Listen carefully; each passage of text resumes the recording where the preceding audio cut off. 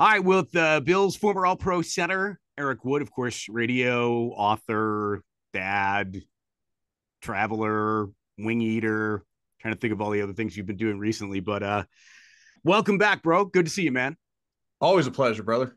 Hey, man, tell me about it's because I hear you on the radio all the time, and you were talking about this past weekend and how crazy it was with the weather, and I could not. But the one thing that stood out from the interview I heard you do, I think it was the guys on GR, and you talked about having wings, and you came up for the weekend with a buddy and like his son or something, and then you told them that you drove home after the game, like straight shot through, and I'm like, my God, how did you possibly do that? And not just be looking at the back of your eyelids, man. Yeah, I will say this, and you know as much as I do from doing media, being on and being locked in for that amount of time, you leave the game and you're still wired, but then eventually you're gonna come down from it. And so a little bit of caffeine and having some companions for the ride was great. But ultimately, with me spending an extra day up there, I was ready to get home. The week's already going to be condensed. The following day, I got One Bills Live. I got to record the Sean McDermott show. I got WGR. So the earlier I can get back, the better. And as I was thinking about it, after the game, going back to the hotel, falling asleep, and then driving back the next morning, I just figured I'd push through, and we made pretty good time coming home. And you don't hit any of the traffic in the big cities when you leave that late too. So we made it through. The Sunday night game provided some entertainment with the Bucks Eagles for a while, and then it's a couple podcasts and you're home.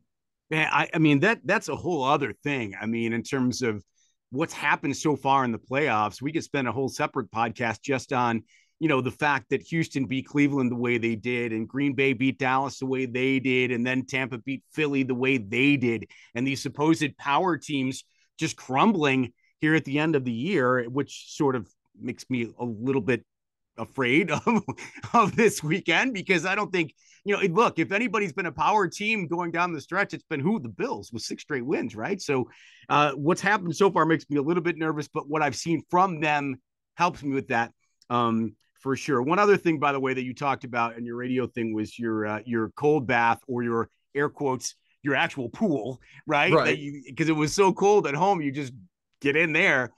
Listen, next week or this weekend, just come into my front. I got 6 feet of snow on my front yard, man. If you just want to just lie out in my front yard in my snow, I'm sure it'll do the same thing for you. Yeah, when you've had as many surgeries and bumps and bruises as I've had over the years, that cold plunge generally makes your body feel pretty good. There's also some other health benefits to it, but yeah, a little easier getting in the pool than maybe jumping in the snow. But yeah, I knew I wasn't getting much sympathy for the Buffalo and Western New York residents as I was showing the quarter-inch of snow we had on our back patio and I got in the pool. But no, I mean, what Western New York went through last weekend and everybody to get that game ready. I mean, there's so many people. I wish I knew people's names to even address them by name. The people that stayed up throughout the night, even getting the roads cleared, so then people could get to the stadium to then assist in shoveling the aisles. And I was talking to Roger Goodell before the game. He was in attendance, Western New York native, and so he's in attendance, and he was saying there was a very real possibility of moving that football game. And look, I mean, you get 3 feet the night before the game.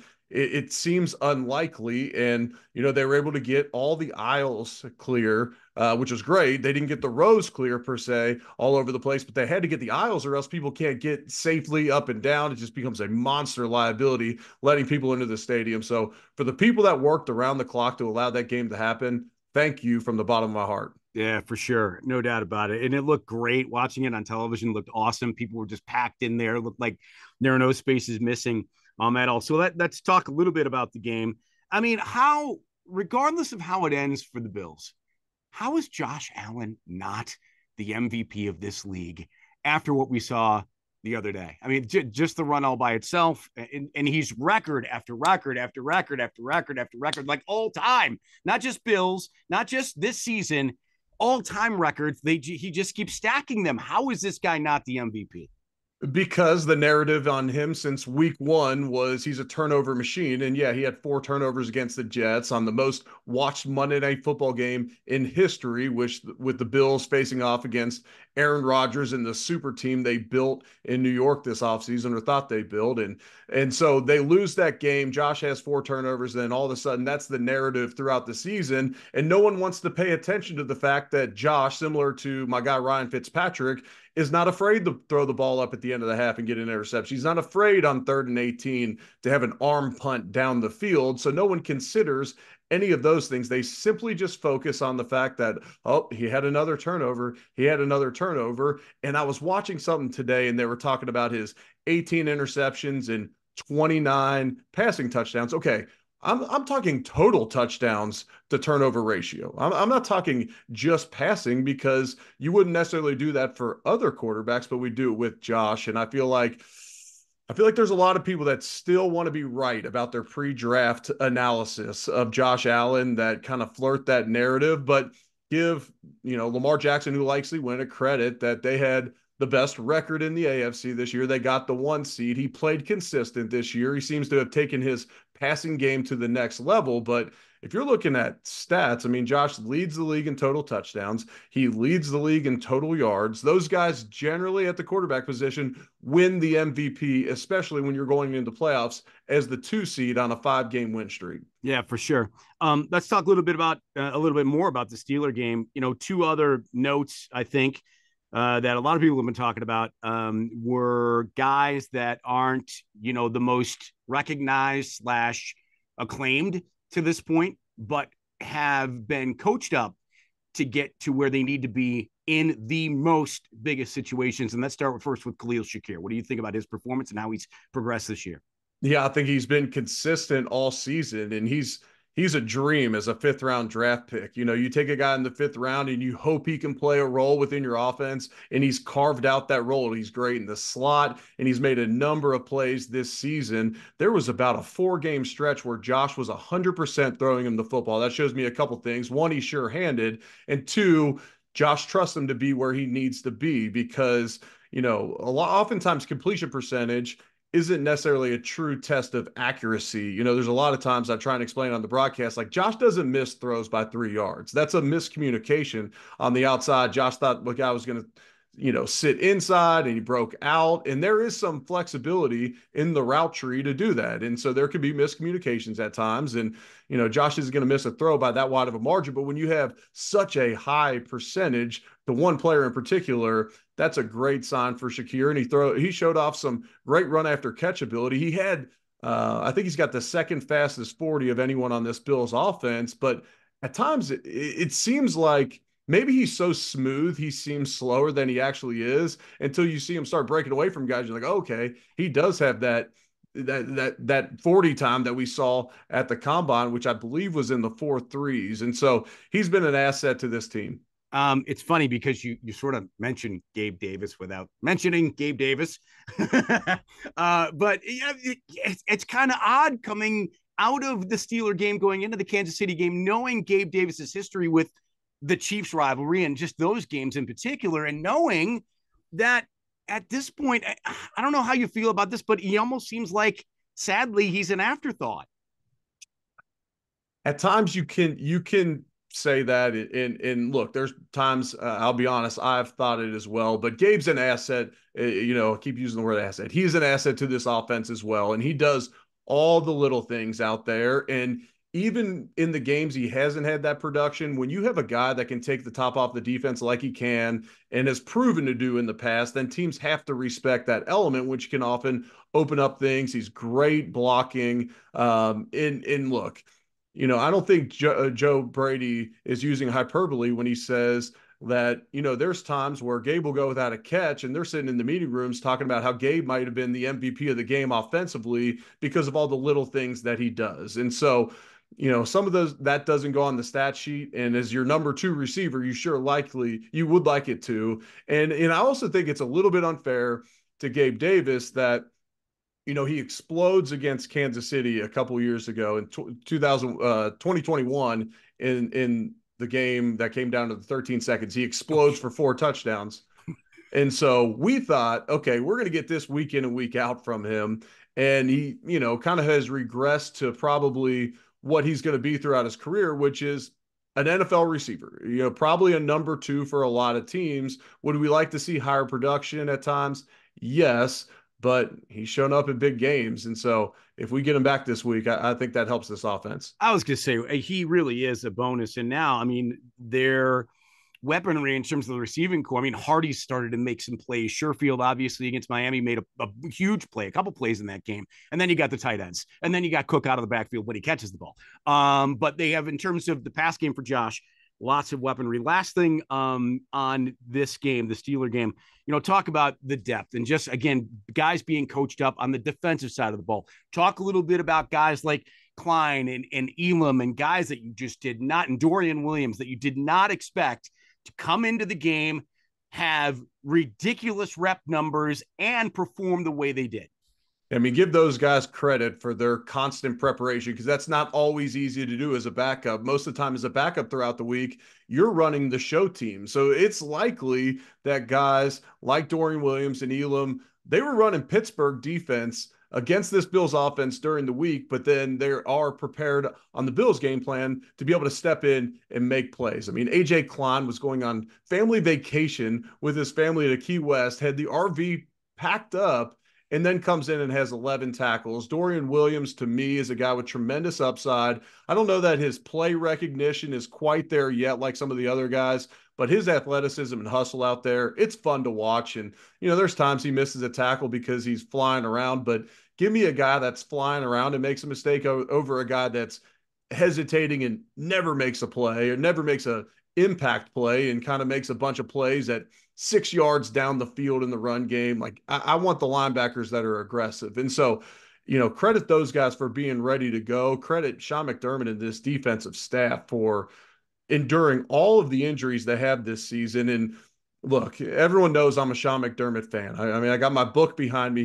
He wrote the foreword for my book. Everyone knows I'm a Sean McDermott fan. But the job he's done defensively this year in breaking all of his norms as far as getting ultra creative at times, playing to different schemes, different skill sets of guys, putting Jordan Poyer at dime linebacker, different rush packages to help out this defensive line. I mean, it's been a miraculous coaching job. And I mentioned it early in the broadcast last week that a year ago in the Bills Stadium when they were playing against the Bengals, everyone was so mad about the off coverage. Well, you know what? They started that game with a tremendous amount of press man on the outside, and they weren't giving them any of those freebies on the outside. So good on Sean for adjusting. And I'm not saying that's from fan opinion or media criticism, but understanding that last year in the playoffs, they gave up too many easy yards on the outside, so you adjust. I would say, too, on both sides of the football, and I think we talked about this a lot at the end of last year, what was happening to the Bills. And again, the end of last year was definitely an asterisk, I think, is fair for that team, right? They were worn out, they were beat up. The Hamlin thing obviously had so much to do with just their mental health going through that last 3 or 4 weeks of the season, that whatever it was. So it was a little bit different, but we did talk about the fact that we felt like the lines of scrimmage were getting dominated on both sides, and you just have not seen that at all, really, this year. I mean, you can't point to it that they got beat up physically on the line of scrimmage on either side of the ball. I don't think at all this year. No, and definitely not on a consistent enough basis to make it you think it's an issue. So they bring in Connor McGovern and they bring in Osiris Torrance in the draft, and those guys have shored up the middle of that offensive line. And then Spencer Brown has taken his game to the next level this year. And, he gets a full off season where he's not rehabbing. He's another year removed from that COVID year of college where he gets no playing time, out on the field that year before he even comes to the Bills. So he's getting experience and he's played well this year. And then defensively, I mean, Daquan Jones and Ed Oliver, that's as good of a 1-2 punch at the D tackle position as you got in this league. Leonard Floyd has been a massive addition over the summer by Brandon Beane. And then, these defensive ends, Greg Rousseau, AJ Epinesa, I mean, we've seen splash plays all across that defensive line. And I'll tell you what, and I've been critical of Von Miller like many have this year. That last game, he showed about as much promise as we've seen. And so, You go into this Kansas City game this week understanding that you're not going to be able to just consistently blitz Patrick Mahomes. You got to bring pressure with a 4-man rush. And I'm optimistic about this defensive line being able to get it done. And certainly Von has some history with Kansas City based on his time in Denver for years and years and years and years. So that helps for sure. Let's fast forward now and get into the Kansas City game. Do you ever break a helmet? I never broke a helmet. I have some helmets behind me right now, one of which is game worn. And so there's some nicks on it. But no, I've never seen that. And I've never worn a helmet that looked like his. So I don't even know what brand it was that Mahomes cracked, but that was pretty wild. I assume it has something to do with the sub-zero wind chill and all that. But yeah, that wasn't a good look for the league when the helmet breaks out there. Yeah, not at all. So let's talk about Kansas City. Why are they not as dominant on the offensive side of the football as they have been? I mean, Mahomes pretty much whoever he plays with is always a threat, right? Just because of his abilities. But is it weapons? I mean, we've all talked about since they lost Tyreek, they weren't going to be the same. Well, they didn't have Tyreek a year ago, and they were pretty good. But this year it seems way down. Kelsey is not the same guy. Rashee Rice has picked it up, but is it all of that? Is it weaponry, lack thereof? Is it play calling? Obviously, Bieniemy goes to Washington. Here comes Matt Nagy and maybe Andy Reid in a combination of the two. What do you think has kind of held them back this year? Yeah, I think a lot of it's the playmakers on the outside. And, they lose Hill and they still piece it together last year, but they just don't have quite the downfield threat presence. Now, Rashee Rice, they drafted him in the second round this year in the draft. He's coming into form. He's kind of played better and better as this year goes on. And then he goes for over 150 last week against the Dolphins. And, to me, when you look at Travis Kelce, I mean, and this is pure speculation, but he hurt his knee in the preseason and, he missed some time. And you know what? Especially when you're in your 30s, you're managing that throughout the year. And as the season went on, his production went down. I don't discount that he potentially was slowed down by that knee that got him in the preseason, and it affected him throughout this year. And I also say this, he lit the world on fire the first, maybe 6 or so games of the season. Well, then everyone's putting all their attention on him, which should open it up for other guys. And then you have Kadarius Toney dropping balls and you have other guys just not making plays. Well, then you take away Kelsey and they just don't have a whole lot left. And so this is the Chiefs organization, which I give them some credit because they're defense is excellent right now, one of the tops in the league. Well, they've invested a ton of draft capital thinking, okay, we have Mahomes on the offense side of the ball. He'll just make it right. He'll be the Tom Brady that you could put anybody out there with him and he'll make it right. And then we'll just invest a ton in the defense. Their defense is playing really well. Well, a lot of those guys that they put on the offensive side of the ball with Mahomes haven't made those plays. Yeah, for sure. And I would think, if Toney can't play this week, and I don't expect him to, but he's, who knows? We'll see. And then Sky Moore is out. I mean, those are arguably their two fastest guys. You take that out of the mix. Now they're even less explosive with the receiving core. You mentioned the defense. They've been absolutely terrific. I mean, second in the league yards against, second in the league points against. Like the Bills' depth, they have their depth been very tested. They've had some significant guys out for significant times during the season, have somehow gotten through that, and now they are healthier. So what do you make of this game in general now? And what concerns you the most about the Chiefs coming into this game on both sides of the ball? And then additionally, obviously injuries for the Bills are really difficult. I mean, Wednesday's injury report for me was very promising. We see Douglas, Taron Johnson, and Dotson all limited, which is better than a DNP. So, man, if we were to get at least those three guys back, how significant would that be in this game too? It would be huge. I mean, the thing, when I look at this game, my biggest concern is the injuries on defense. I mean, last week, when you're looking at the linebackers that finished the game, it's your fourth and fifth linebacker on the depth chart, your fifth and sixth corners, I believe, out there. And so, that's tough to overcome. And so for me, the Bills' defensive injuries, that's the scariest thing to me. Taron Johnson, Cam Lewis, he does a great job when he comes in, whether it's safety, nickel, corner. He's a valuable piece to that secondary, being able to kind of do everything back there. But Taron Johnson's the only All-Pro player this year on the Bills, voted in All-Pro player. They've they had other guys that could have had considerations. That's another full other podcast we could do. But the Bills' defensive injuries is probably the thing that worries me the most. When you look at the game this week, Kansas City's defense is excellent. They are very, very tough at Arrowhead because Steve Spagnuolo, the defensive coordinator, he's so diverse. Well, it's hard to communicate there. Their crowd is as loud as Highmark Stadium. They affect the football game. And so it becomes difficult to communicate. The fact that the Bills will be at home and they'll be able to audibly be able to check protections and check plays, that helps. And so to me, my biggest thing coming into this game is, can this defense hold up and keep shutting teams down? I mean, in this 6-game win streak, I believe the Bills are averaging giving up 16.5 points per game.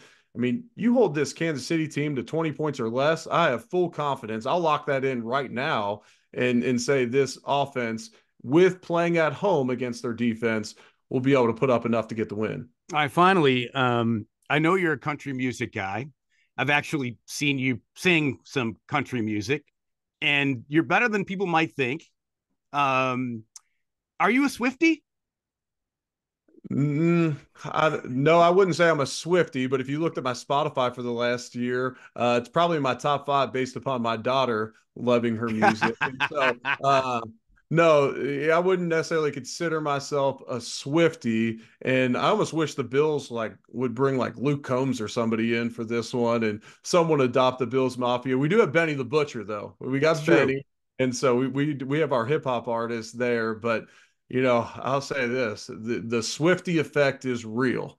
I mean, I came home from, I guess, the Kansas City Bills game, and the next morning, the first thing my kids asked me was, "Did you see Taylor Swift at the game?" And I'm like, "Well, I saw her. I did not speak to her. There was tremendous security around her, but man, that Taylor Swift effect is real." I assume she's got to be in attendance this week. I mean, you got a playoff game, she'll probably be there. So we'll see if Bills Mafia gives her a warm welcome. Absolutely. Okay. So please, before you go, plug everything you need to plug. You got plenty of time. Go right ahead. I know there's a laundry list. Yeah, so we'll just plug one thing, the Center on Buffalo podcast. That's been really fun for me to work on. We're actually going to post the audio back on the Center on Buffalo podcast. So for those listening on that platform, thank you for tuning in. And if you're tuning in to Bull in the Basement, then, check out maybe some of the episodes or re-listen to this one if you want to. But, it's been fun for me through my prep throughout the week, to be able to just add some content out there, and then dig in on some conversations with either some old teammates or guys around the league. I had Kyle Williams on last week. I mean, I don't think he's done media in 3 years. And so fun catching up with him.